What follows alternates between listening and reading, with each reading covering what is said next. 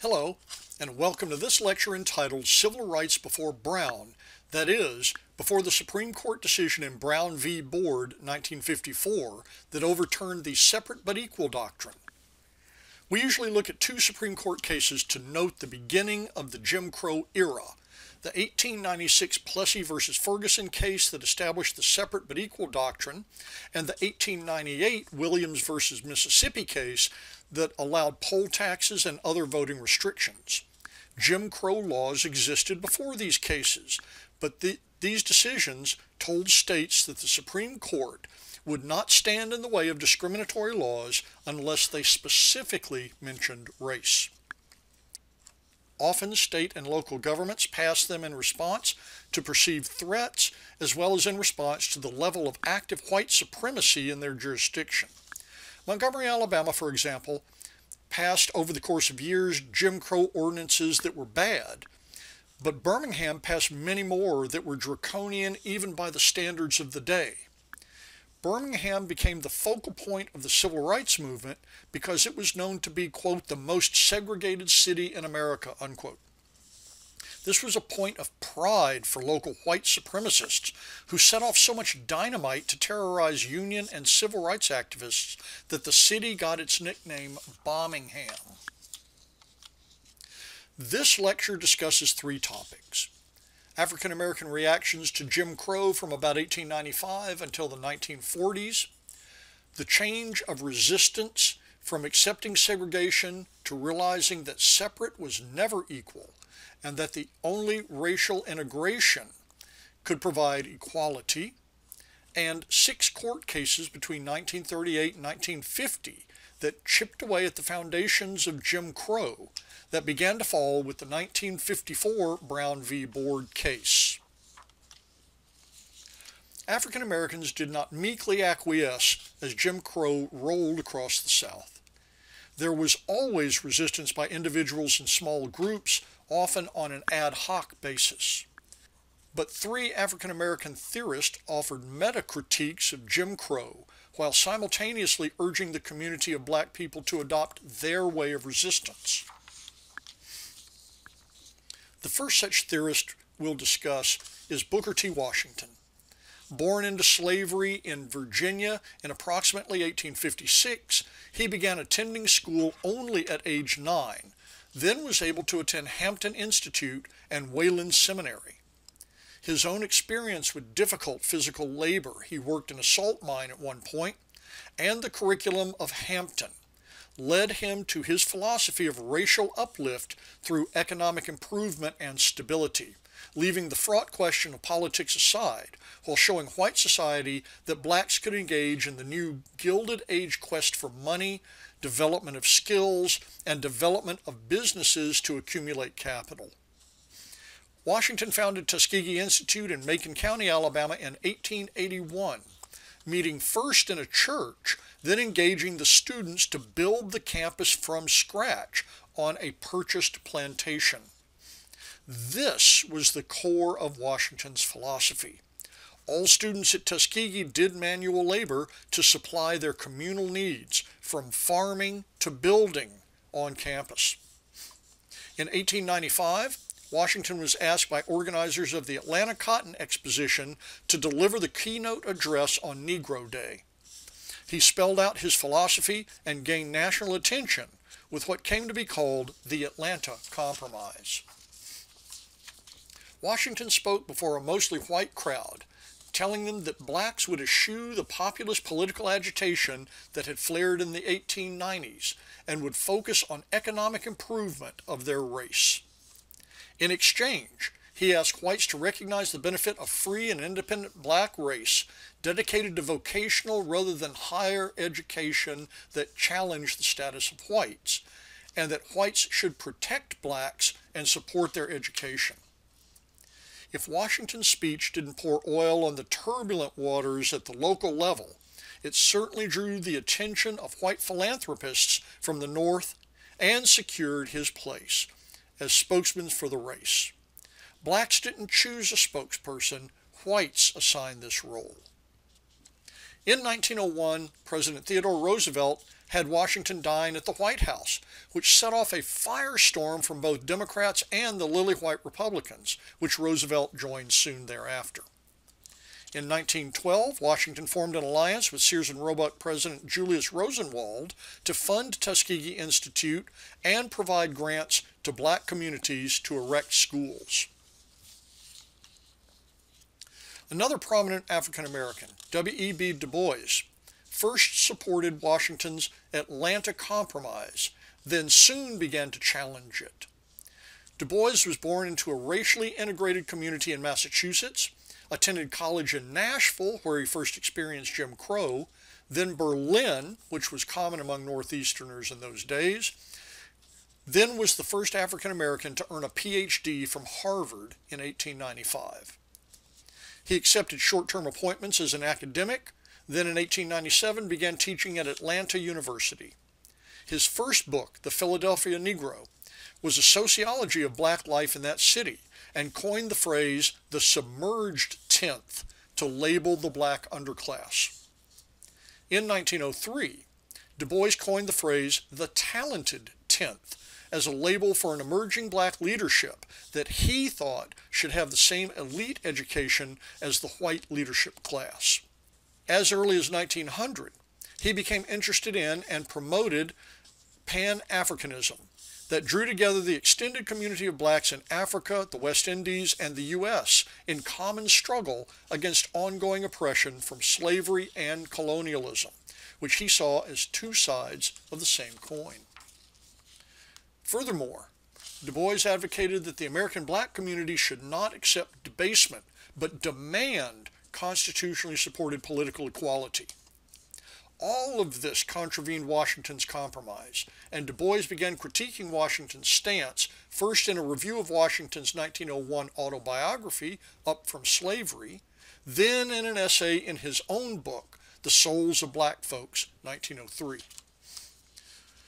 Although followers of both Washington and Du Bois made a good deal out of this difference, Du Bois said in an interview published in 1965 that he and Washington did not differ greatly and did not hold personal animosity toward one another. Du Bois went on to found the Niagara Movement for Civil Rights in 1905 that folded into the National Association for the Advancement of Colored People in 1909. He edited the NAACP's journal, The Crisis, from 1910 until 1934. The NAACP and The Crisis were political. They agitated for a federal anti-lynching law, for example, and exposed white-on-black violence through public demonstrations.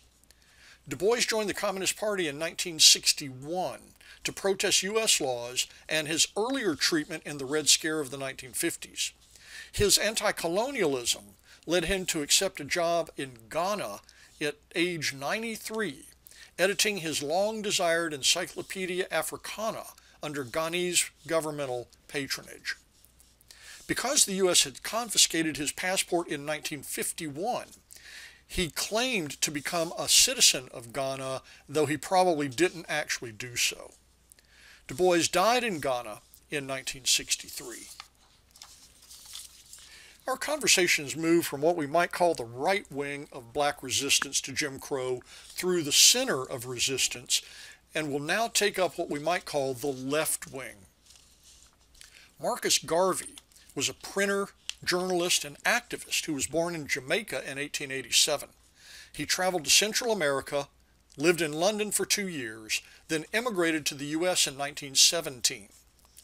His philosophy combined the economic uplift of Booker T. Washington with Pan-Africanism, which he expressed as first black economic self-sufficiency, then as full-on black separatism. In the 1920s, he even struck a cordial agreement with the Ku Klux Klan, believing that the outright racial exclusionism of the Klan made it possible for African Americans to carve out a rich life outside of what we might call the white gaze. Garvey believed that blacks should simply build a society and economy that had nothing to do with whites, so that blacks could provide for themselves, developing capacity and skills as they went along. To that end, he and others founded the United Negro Improvement Association in Jamaica in 1914, and created the first chapter outside Jamaica in Harlem in 1917. By 1919, the UNIA claimed 2 million members worldwide. UNIA had a plan of work that included many businesses, but the centerpiece was the Black Star Line of steamships that Garvey founded in 1919. This was a direct play on the name White Star Line. The Black Star Line owned 4 old ocean-worthy vessels used to transport goods at first, then passengers throughout the Pan-Africa world of the U.S., the West Indies, and Africa. But the age and conditions of the ships, as well as poor refurbishing and maintenance, led to constant problems, including having one sink and another blow its boiler, killing a crewman. As early as 1919, the Federal Bureau of Investigation under J. Edgar Hoover brought charges of mail fraud against Garvey and the other Black Star Board members. The violation was that a ship not yet owned by the line was featured on its stock solicitation brochure. After the line went bankrupt in 1922, the board was indicted for ongoing mail fraud in trying to raise enough money to stay in business. Garvey was the only member convicted. He served 5 years in prison and was deported in 1927. Garvey's second wife, Amy Euphemia Jacques, led the UNIA after Garvey's deportation. Garvey himself remained active in supporting black artists and the anti-colonial movements in Africa.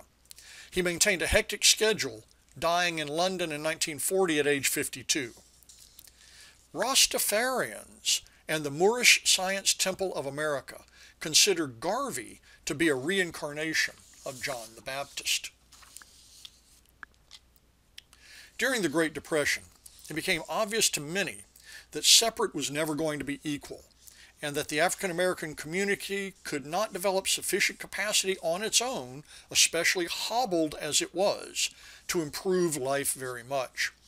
Subtly, attitudes shifted toward the realization that at least some integration into the white community, the sole location of political and economic power, was the solution.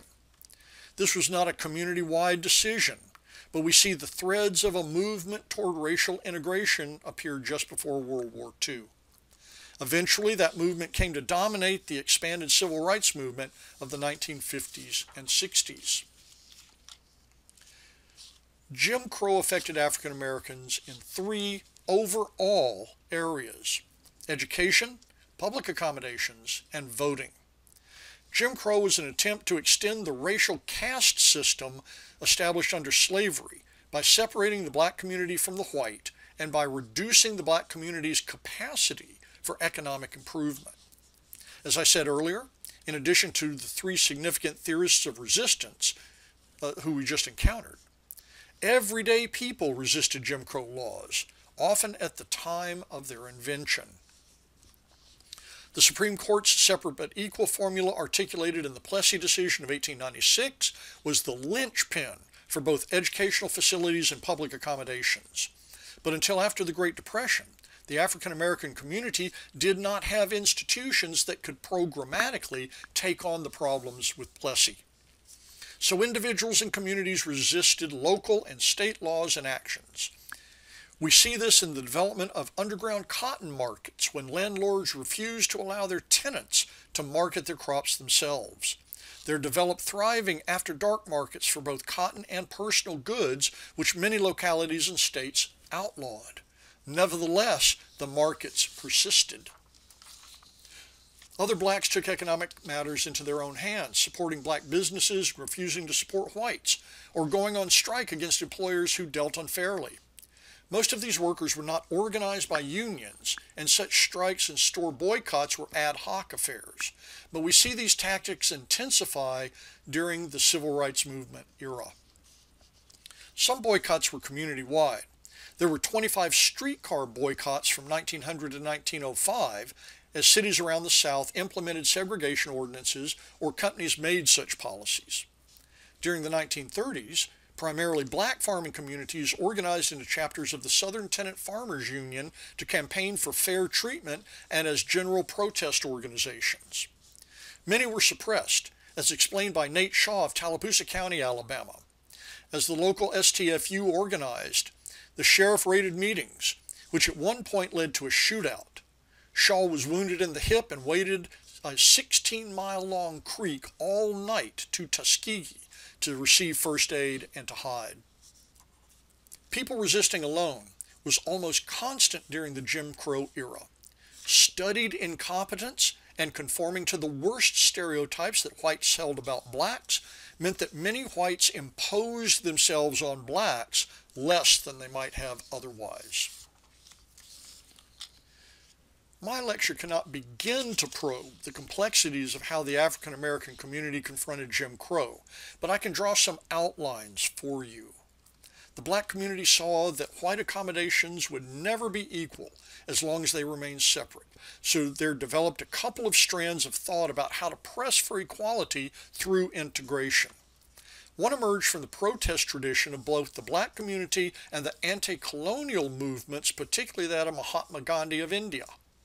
Gandhi believed that massive shows of nonviolent direct action that forced oppressive regimes to back down or get violent would shame them into relinquishing power. A racially mixed group in Chicago took up that route, forming the Congress for Racial Equality, CORE, in 1942. Theirs was a bottom-up approach to organizing, and they sought to find pressure points that would succumb to direct action. This was not sign-carrying protests, but presentation of their bodies in silent witness to what was right and wrong. CORE took an action in April 1947 that got them national attention, the Journey of Reconciliation. In 1946, the Supreme Court desegregated interstate buses in its Morgan v. Virginia case that we'll talk about more in a moment. CORE decided to test the South's conformity to that ruling with 8 black and 8 white men riding buses from Washington, D.C. through North Carolina, Tennessee, and Kentucky. Whites would ride in the back and blacks would ride in the front unless they rode together. When their bus arrived in North Carolina, they were arrested and jailed. In one instance, 2 black members were arrested. When 2 whites interfered, they were also arrested.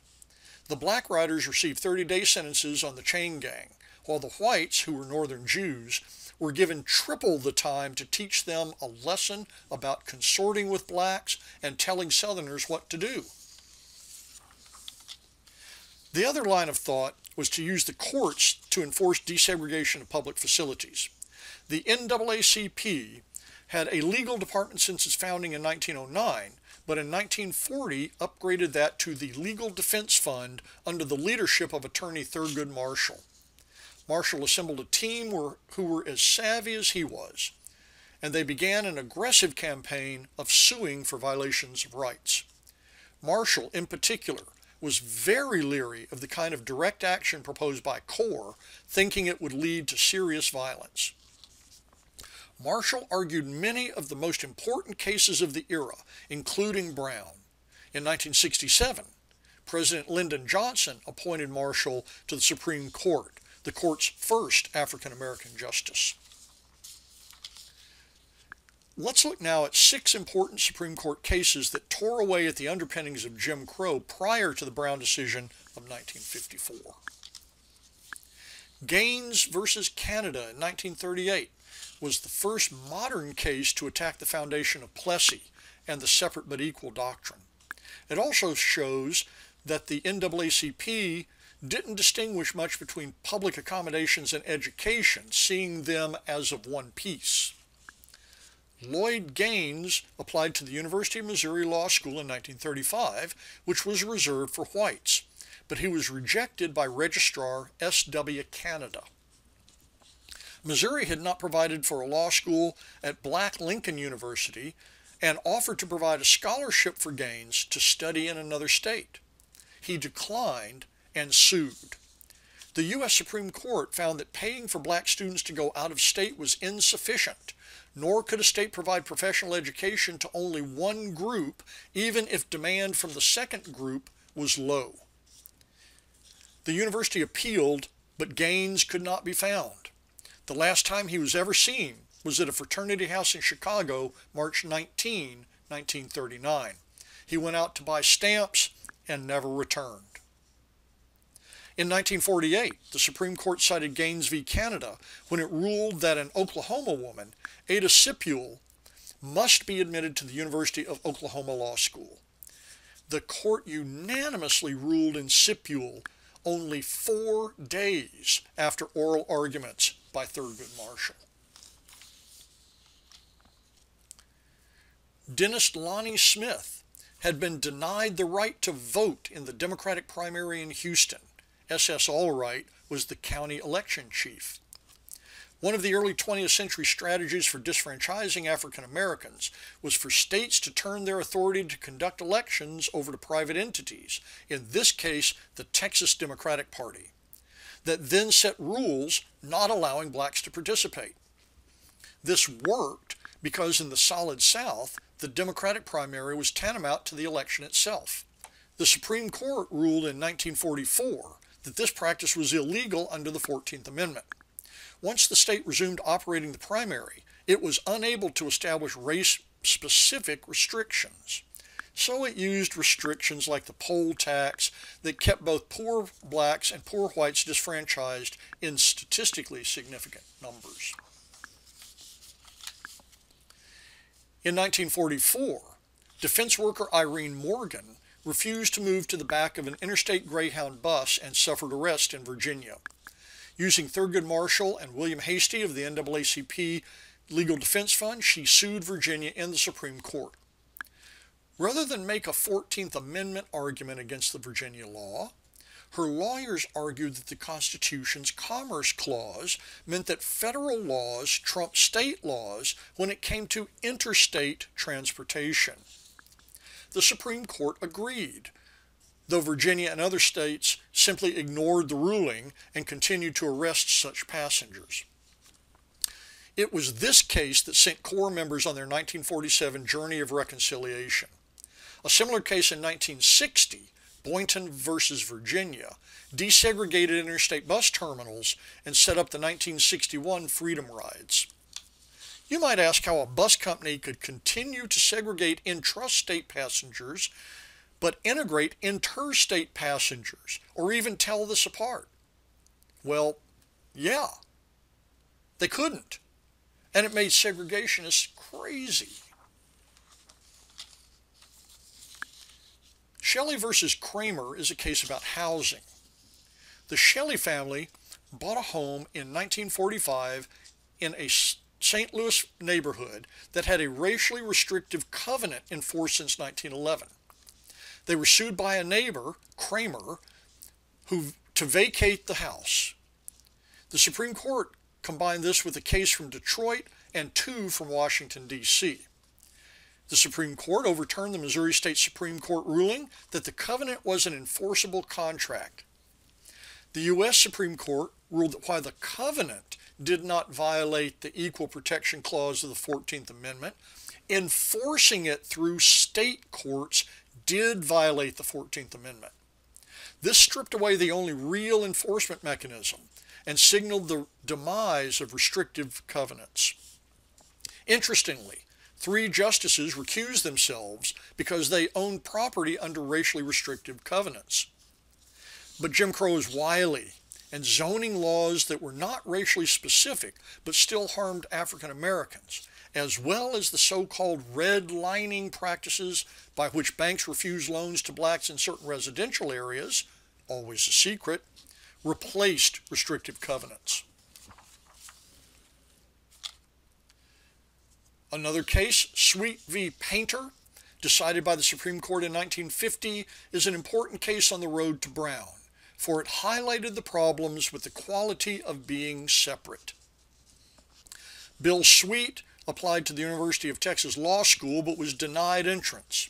The state courts gave the University of Texas 6 months to create a black-only law school, and it did so in Houston. But that school, its faculty, and its library were about 1/9 the size of the UT school, which Sweet thought inadequate. After appealing through Texas courts, Sweet and his NAACP lawyers, including Thurgood Marshall, sued in federal court.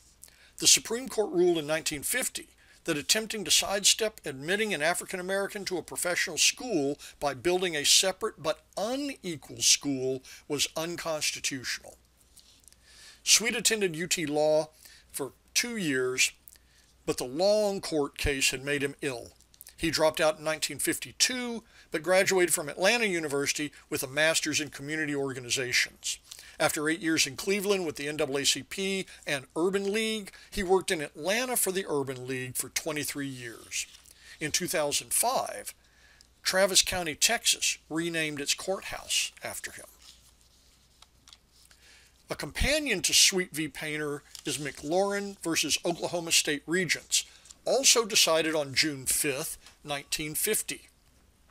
George McLaurin, a retired professor of education with a master's degree from the University of Kansas, applied to the University of Oklahoma to pursue a doctorate in education.